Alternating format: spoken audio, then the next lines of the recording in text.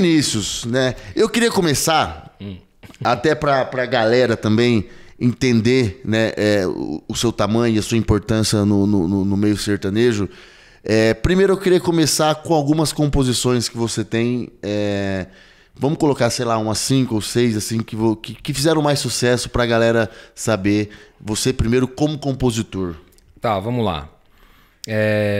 Deus foi muito bom comigo e me deu esse privilégio de poder estar compondo, de nascer na família que eu nasci, herdar esse dom maravilhoso. Pra quem não sabe, o Vinícius é filho da Fátima e do Felipe. Isso, né? da Felipe, Fatima Leão e do Felipe. O Felipe também, com o Bruno, os maiores sucessos do Bruno Marrone, é o Bruno e o Felipe de caneta, né? Compondo. Ali são bravos. Exatamente. A gente tem algumas músicas juntos também, mas músicas que realmente se destacaram no mercado. A gente tem a Ferro e Fogo, gravada por Zezé e Luciano. A Ferro e Fogo. Ganhou o Grammy Latino. Ganhamos o Grammy Pronto, Latino. Nós vamos falar dela de primeiro que nós vamos falar. Pronto. Que música. mais?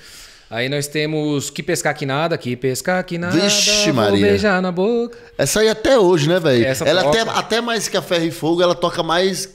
Cara, as duas tocam muito.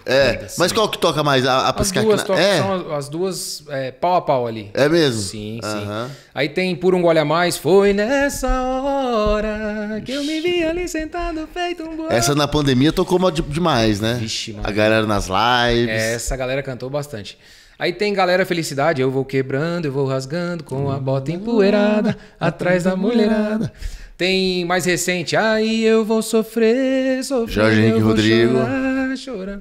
Tem as músicas da Yasmin Santos também que a gente fez, que é Quem foi que disse que boteco não é pra mulher? O sofrimento é meu.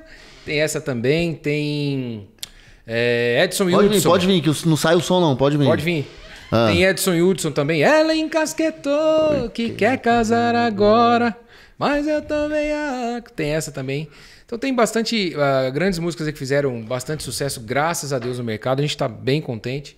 E é uma coisa que só nos anima, né, cara? Quando você desempenha um trabalho, faz aquilo que você ama e o trabalho é reconhecido e o trabalho vai pra frente, realmente a gente tem que agradecer muito a Deus por tudo isso. Meu povo, obrigado por assistir esse corte, ó. Você que quer ter uma franquia da Visão Total, aponte o celular para esse QR Code aqui e faça a sua franquia na sua cidade e ganhe dinheiro, meu amigo. E também, se você quiser comprar coisas, produtos, roupas, acessórios do mundo country, essa camiseta da TXC aqui também, ó. Acessem aqui texascenter.com.br ou vá lá no Instagram, Texas Center. Obrigado, deixa seu like aí, se inscreva no canal Prosa Sertanejeiro para mais vídeos. E nós vamos começar agora 2 vídeos por semana.